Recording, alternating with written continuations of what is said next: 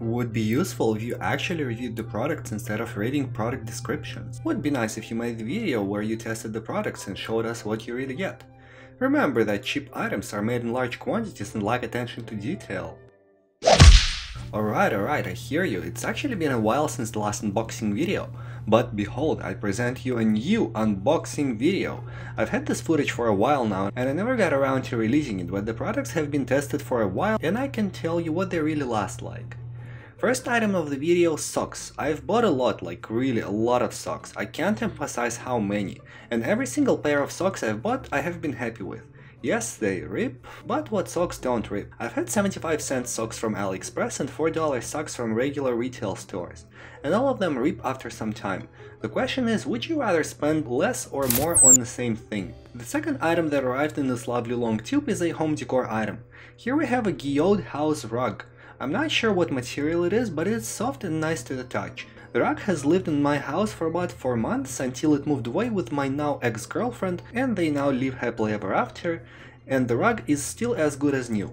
Or at least so the legend says. The next item has made a long way from a country neighboring to my homeland, Kyrgyzstan. Here we have an activated charcoal bamboo soap. Supposedly people used it to get rid of blackheads and for some other therapeutic skin effects, but I bought it because I thought it would be funny to see black foam bubbles and to make my hands white with black soap. I'm sorry I don't have the video of me using it, so please take my word for it on how entertaining it is. The next very practical item are these sticky pads. I have bought two, the round and the triangular one. And the round one has gone into the oblivion not too long ago after being purchased. According to the description, they're said to be able to hold up to 1 kilogram of weight, so why don't we test them out? Here I'm using the pad to attach the tablet to the washing machine that is going through the spin cycle. The machine that I have is as shaky as Indonesia, but the pad has held tablet like a champ. I decided to make things a little more interesting and to use it with something heavier. So I used this almost new bottle of dish soap. The dish soap has also held fine for about a minute until I got tired of sitting and looking at it, so I decided to use the pad with something even more interesting. So I took this empty metallic coffee mug. But since the mug is round and the fusion area was too small, the mug test did not succeed. But I am still happy with the pad as it has proven useful. The next item we have is a regular canvas belt. It came in 3 different lengths, with this one being the smallest. I don't want to shame anyone, and I just want to point out that there are 2 bigger sizes available. The belt is also still as good as new, and the buckle works absolutely fine. Here we have a keychain that I have paid around $1.50 for. I like how it says launch key with the radioactive sign, because I use it as a key tag for my motorbike that sounds like a goddamn rocket. There isn't much I can say about the key tag other than the fact that I still use it every day, except for the last 3 weeks because my bike isn't running, supposedly because of the plugged carburetor. So I have been riding my tricycle to work.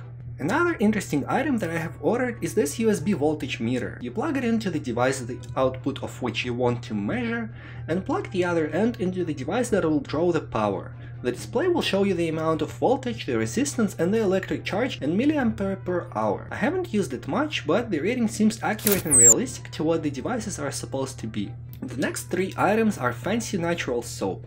I have bought 3 different kinds because I like how they smell and also why the hell not. The price hovers around $2.50 to $3, and I paid $2.68 for this one. There are 7 different kinds in this active listing that I found, from regular scents like lavender to more experimental ones like goat milk.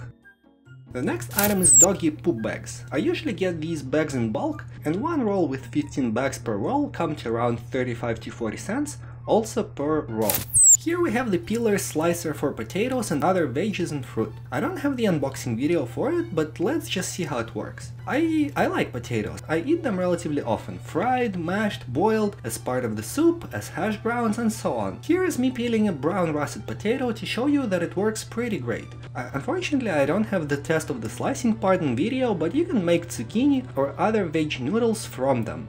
But since I don't mind eating carbs, here is another potato being peeled in normal time. And while we do it, here are some interesting facts about potatoes. The word potato comes from the Spanish word patata. Potato plants are usually pollinated by insects such as bumblebees. Potatoes contain a variety of vitamins and minerals. For example, one medium-sized potato has more potassium than a banana, half of your daily dose of vitamin C, and it also is a good source for vitamin B6.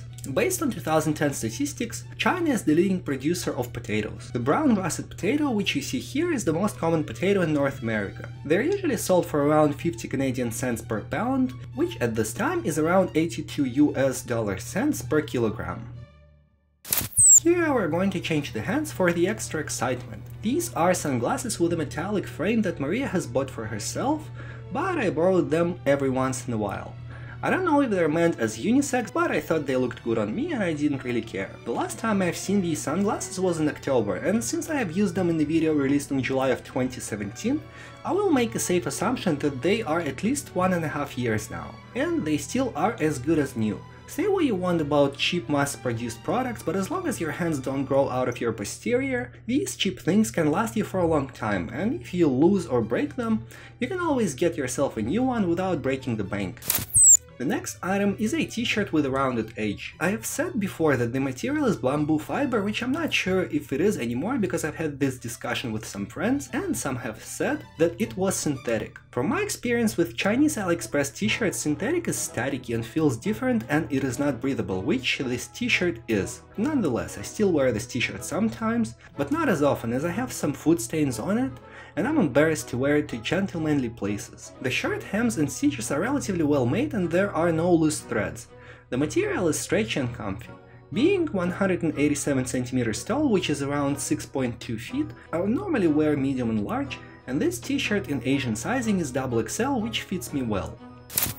And the last item of the video is this spill stopper silicone lid that I have paid around $5 for.